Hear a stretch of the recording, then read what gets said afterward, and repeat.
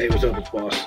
Kicking off a new grow series today that is something a little special I've been trying to do for a while. So this series is going to be called They Came from Outer Space.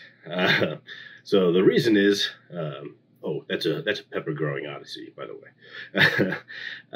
Started this journey like many months ago, almost a year ago, really. I thought it'd be cool to try and grow all 10 varieties of the Hangjiao Space Peppers. So if you've not heard of these things before, essentially China for years has been sending seeds to outer space to see what zero gravity and microgravity does to the genetics, see if they could maybe somehow get seeds that were mutated to have bigger yields, bigger fruits, and produce more food, right? So that's kind of the mythology, if you will, of these Hangjiao peppers. There's 10 varieties. Let's see, there's number 1, the Corona, number 2, the Meteor, number 3, Solar Flare, number 4, Comets Tail, number 5 is Helix Nebula, 6 is Pulsar, 7 is Super Nova, 8 is Total Eclipse, 9 is Big Bang, and 10 is Afterglow, right? So we've got these 10 different types of peppers. I've grown a few of them before, but right now I'm trying to grow all 10.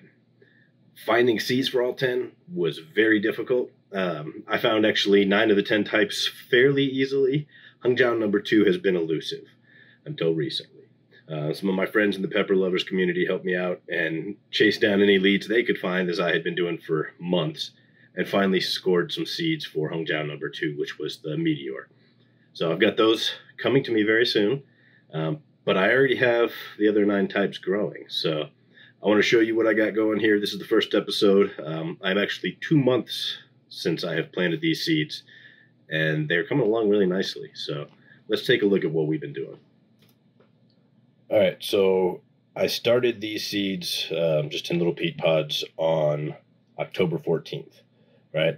I had a few other things in this tray, so this isn't all Hangjiaos, but that's all we're going to care about, right? So normal seed starting, put them on a heat mat, put the dome on, waited for them to sprout. And they took anywhere from 3 days to about 10 days to start sprouting. I had trouble getting numbers 2, 4, and 8. No, I'm sorry, 4, 6, and 8 to sprout. But you can see here some of these sprouts are going pretty well. They grew fast. I put them in little 3-inch cups, or pots, if you will, I guess. And very quickly, I needed to go to bigger sizes. They're growing in cocoa coir and perlite. There's no soil here, so I'm feeding them hydroponic nutrients every day. Pretty quickly, though, you can see they were growing fast, right? Not wasting any time.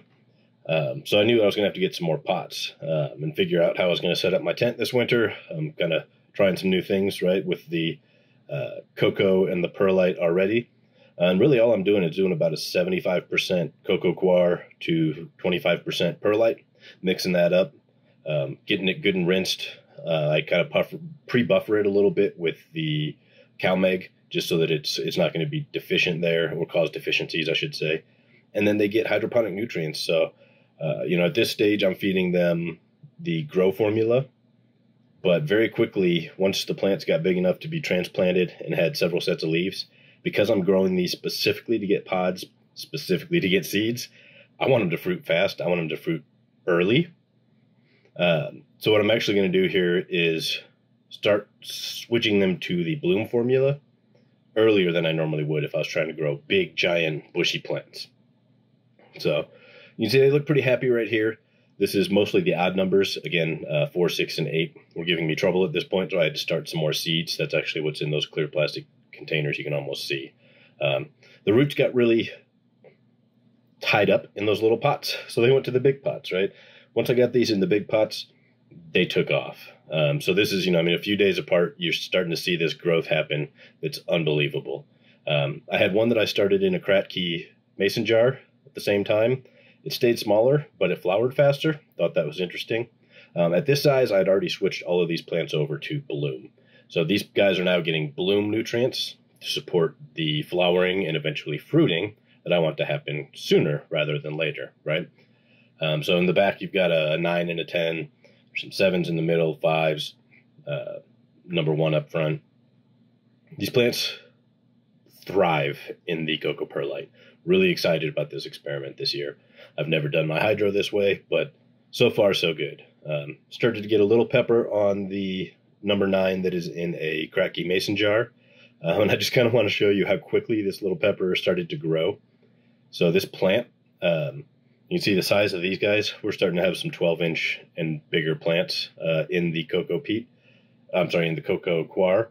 But the one in the jar didn't get big. It just fruited right away. I got some HJ3s to add to the mix. And you can see here's where the tent was looking after almost 2 months. Flowers starting to show up on several of the big guys, right? That's awesome. That's exactly what I want to see. You can see there's some pollen that's fallen off from my tapping it. What I want is flowers and fruit, and I want it fast. So I will check back soon, but you can see here's this little pepper going again. He's getting big, right? It's just a couple days apart. We'll have a lot more updates coming soon. I want to make sure that we keep an eye on how these things grow, and before too long, I want to be able to say, we've got them all. All right, so that's it for this first episode of They Came from Outer Space. I'm really excited about this grow. I can't wait to get number 2 started so that we can have all 10 types growing. And my real hope is that by the time this experiment is done, I've learned the ins and outs of growing indoors with cocoa and hydroponic nutrients, of course.